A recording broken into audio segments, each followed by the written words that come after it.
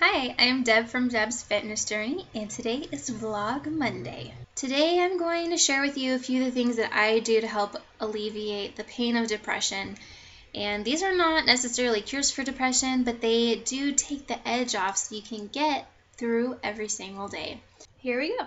One of my most favorite things to do is sit out in the sun. I'm not talking about getting in your bathing suit and sun tanning. I'm talking about just sitting outside in the fresh air with the sun beating down on my skin. There are people who suffer from something called SAD, which is seasonal affective disorder, and that is during the wintertime or the months that don't have that much sunshine, people become depressed.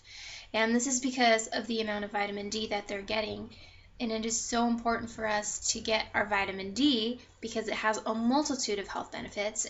So if you are feeling down and you just go outside and you sit in the sun, you're going to instantly feel better. You just can't be sad in the sun.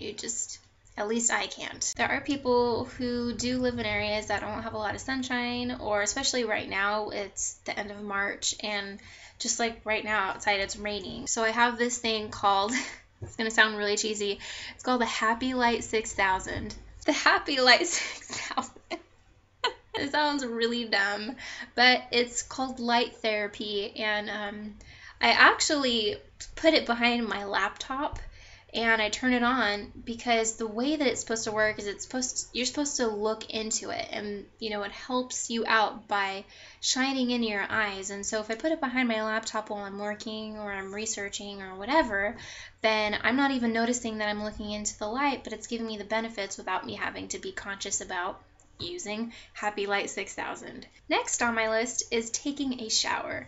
And for those of you who have never suffered from depression before, that might seem like something silly, but it's actually really a big deal for us who suffer from depression to take a shower, especially if you're severely depressed. Some people just don't have the drive, and there have been times where I've gone like a week without taking a shower just because it's not within me to do anything. But if you can take a shower, that definitely makes you feel clean and fresh, and it just kind of puts you in a better mood. For the days that you don't have the energy to take a shower, you can have someone draw you an Epsom salt bath. The Epsom salt helps detox your body, it draws out the toxins, and it's really relaxing. You just kind of lay there, soak it all up.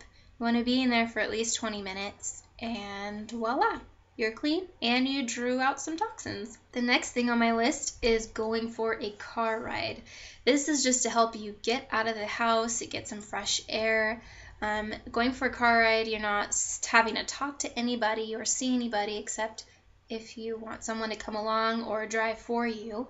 It just kind of helps me to clear my mind, get out of the same environment that I've been in for maybe 1, 2, or 5 days in a row.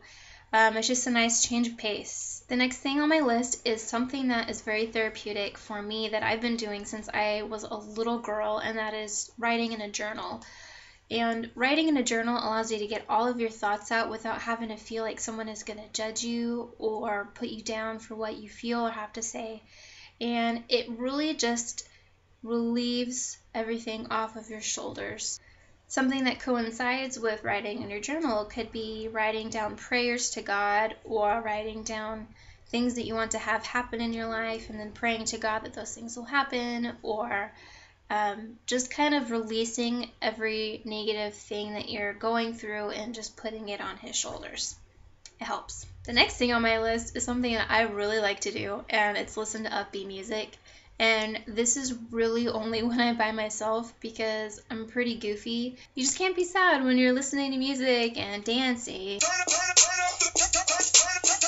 It's just a real mood lifter. So try it if you haven't.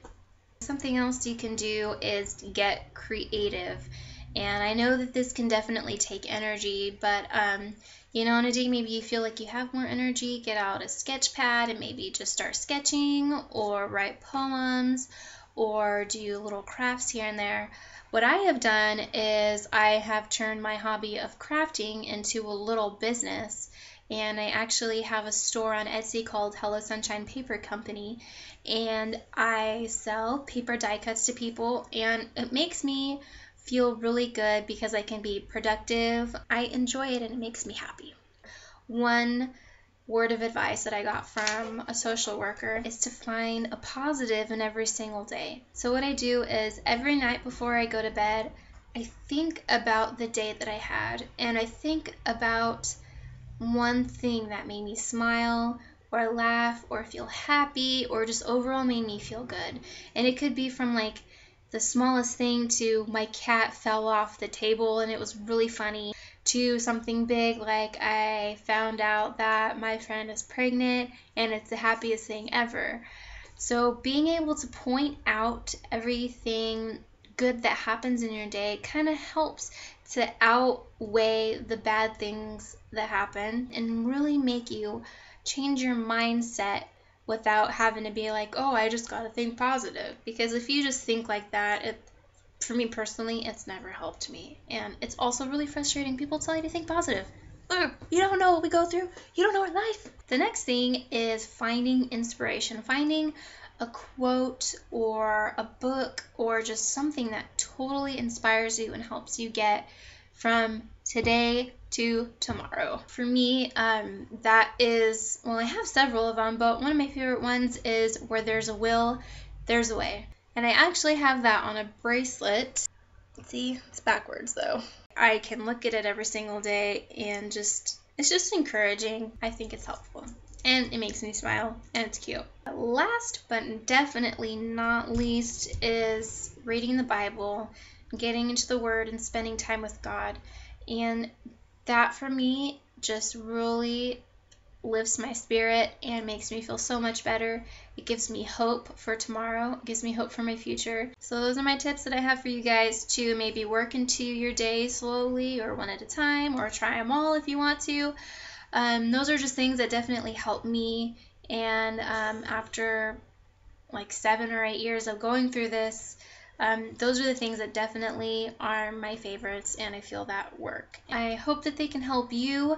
If you have any tips on how to get through your day when you have depression, I would love to hear them, and I'm sure it would help anybody else that's watching this video. So comment below, whether it's on YouTube or my blog, what helps you during the day to get through your depression. Thank you for watching, and I'll see you guys later. Bye.